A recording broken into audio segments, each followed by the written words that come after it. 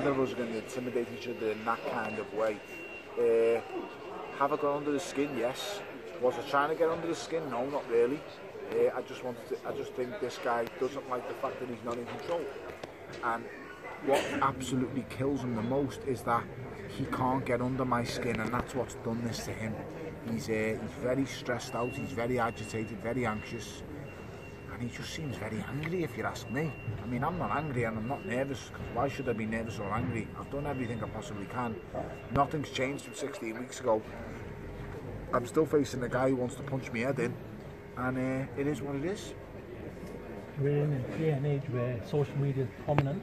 Yeah. Obviously, a lot of stuff's come out with pictures of David on the yacht, pictures of David out. Fantastic lifestyle, isn't it? But do you think... None of it is, though, you know.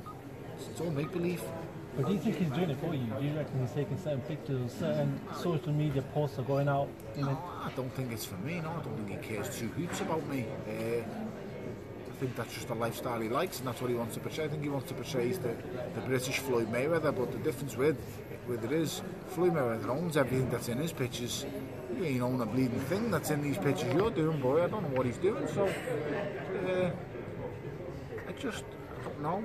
Listen, he will have done a sparring, obviously. Well, I hope so, in a boxing gym. I don't think he can be sparring on that Skyfall yacht, whoever it is. I don't think he'd allow that.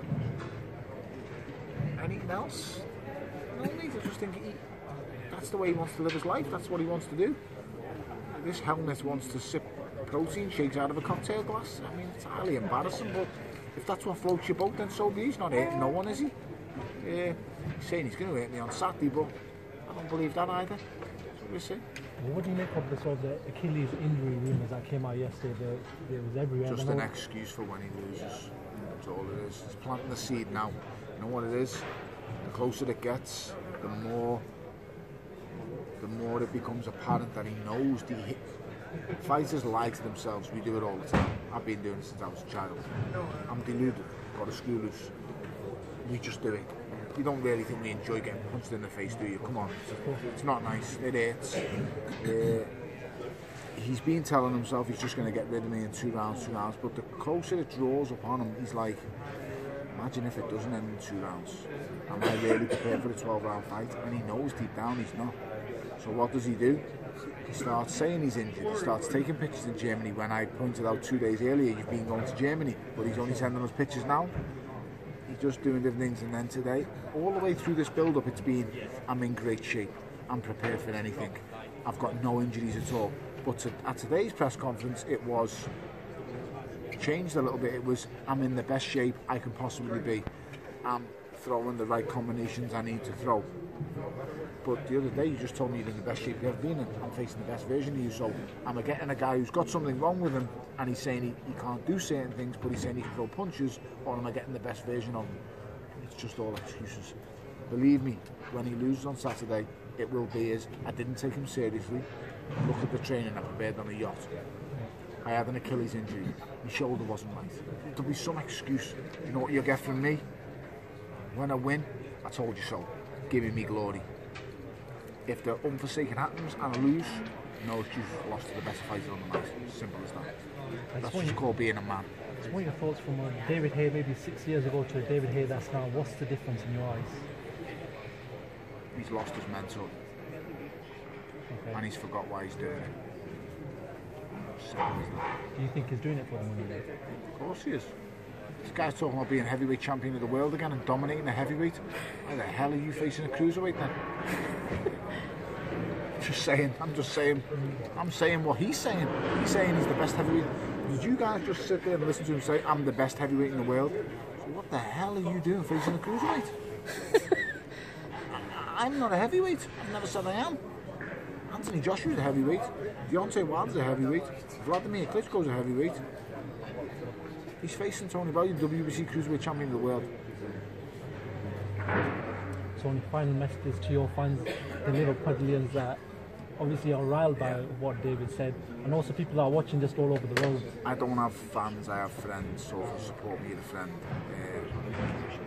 Thank you very much. I feel embarrassed when you say fans. People shouldn't have fans, should have friends who support you. So thank you very much. I appreciate it. Tune in Saturday.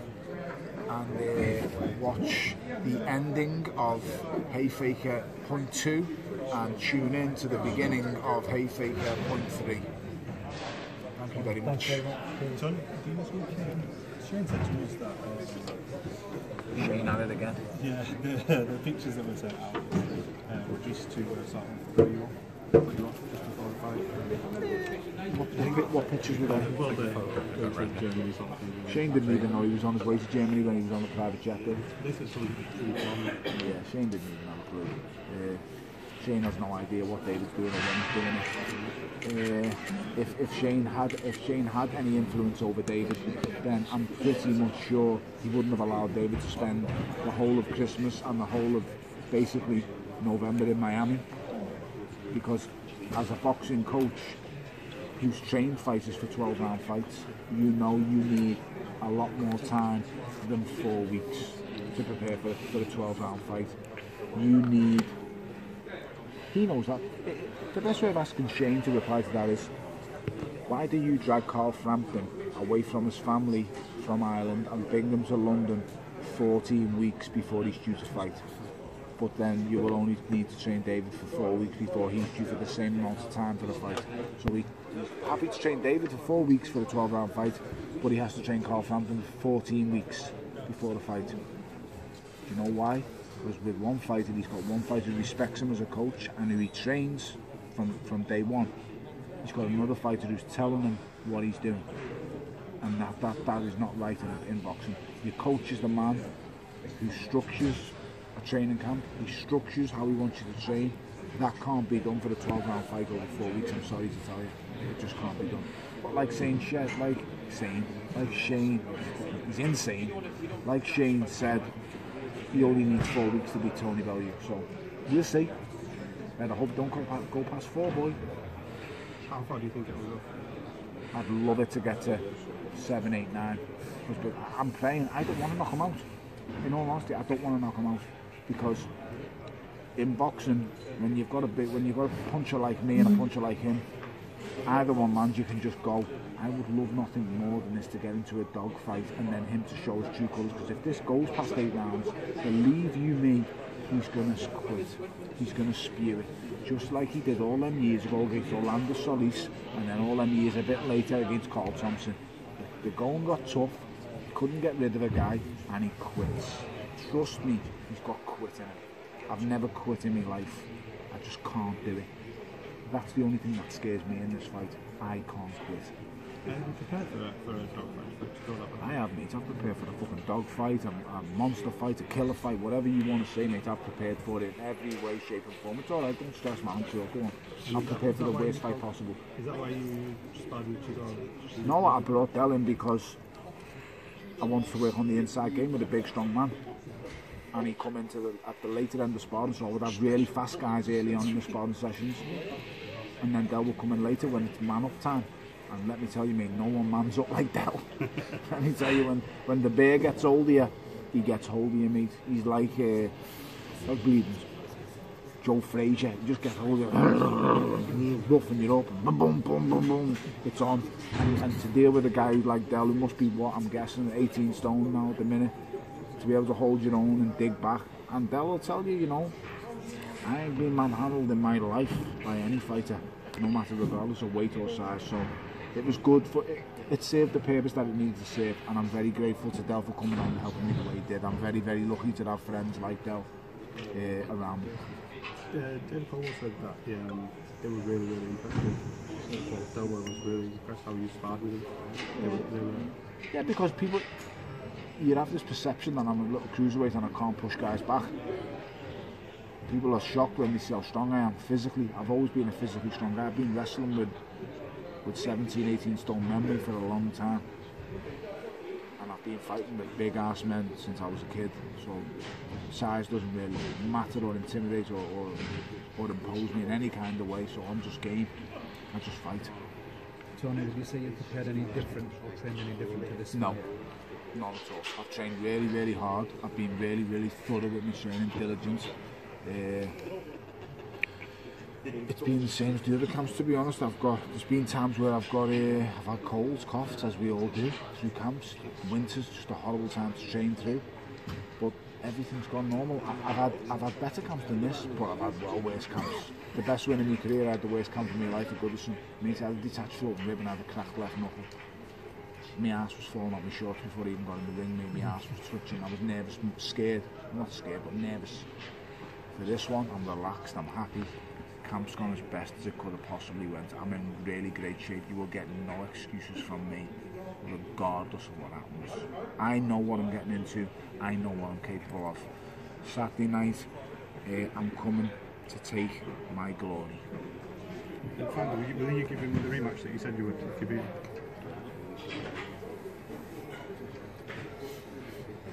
I'll literally make him get down on his knees and beg. But yeah, I will.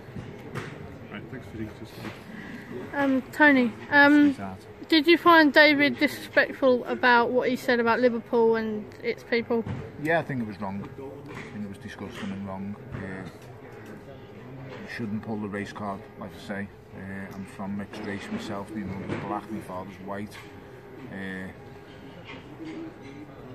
It's just wrong. You should not use that card. It's wrong to use. You know, someone don't label a crowd of over 1,000 people if you had one mindless idiot, and the one mindless idiot didn't actually say a racist word. You know, let's get that straight here. He's retracted his comments now, I believe, and he said something else, but there ain't no racist people in there, because if you're being racist to him, then you're being racist to me. You've got to understand that, because I'm the same as him. And there was other guys in there and stuff, so I just think it's disgusting, very distasteful, and something that shouldn't even be thought about. I mean, we're in 2017. It just, mate, it's just a different world. Show me somewhere, read now. I'm struggling to see someone who is a full breed these days, because I'm a mongrel. But mate, so is 90% of the bleeding world these days, so I don't understand even how racism still exists. It exists in people's small ass minds who are over the age of 40, in my opinion, and they need strangling, slapping and putting down. Thank you. Okay, love. Tony, just on the mixed race thing, how's that sort of, I'm mixed race as well. Okay. It's not easy at the best of times, because you can get grief off one side and off the other. I felt both ends of the spectrum, mate. Yeah, how's that affected you growing up? How's that affected me growing up? Mate, I'm a mongrel, like I say. I just go into the environments and I be me. I don't really give a crap about what people think or say. I'm from the south end of Liverpool and I boxed in the north, two very different areas to grow up in. If you'd done your research, you'd see which area predominantly in which ends. And I've been raised in one area and I've grown up in another. So I've endured both ends of the spectrum, mate. And the only way I could say about racism is I'd meet it head on. Usually with a fist, if it comes to me. So, but it very rarely happens, you know. On a handful of times in my life I've come across it, and was it Monday night was not one of them. And believe you me, I would be first to act if I thought someone had said something in a racist way, especially in my city. I would be the first. Well, I'm happy that someone's saying it. I just think it's wrong, lad. It's wrong. Like I say, my mother's black, my father's white. I had never seen no way. Well, I've seen racism, obviously. There's idiots in every city. London, Liverpool, Glasgow, Edinburgh. There's racist pockets everywhere you go in the world. That's life. But from what I've seen and from what I know, not where I'm from, mate. Sonny, can I just get a prediction from you on Danny Garcia's fighting Keith Thurman the same night? It's a good fight, that. Good fight. Can I get your prediction for that fight?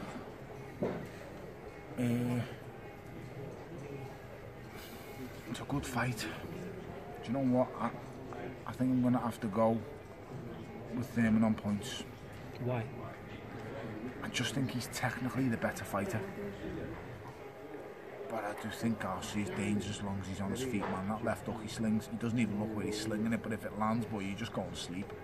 I think Garcia is a very, very good fighter. He's a throwback Philly fighter, that's what Garcia is. He's someone who trades in the pocket, doesn't really have too much cares for what's coming back at him, just slings straight up like a gunslinging fight. I think it'll be a good fight, but I think Thurman will be clever and he'll pick his spots going down the stretch. And I just think that may be the little bit of difference, but it's close. I'd edge 60-40 in Thurman's favour, but I think it's a brilliant fight. They both deserve massive props and credit for taking it, and it's good to see Al Heyman matching his own guys together. Sony, thank you very much. Appreciate Pleasure. it. Thank you. Thank you very much for having me. Just James.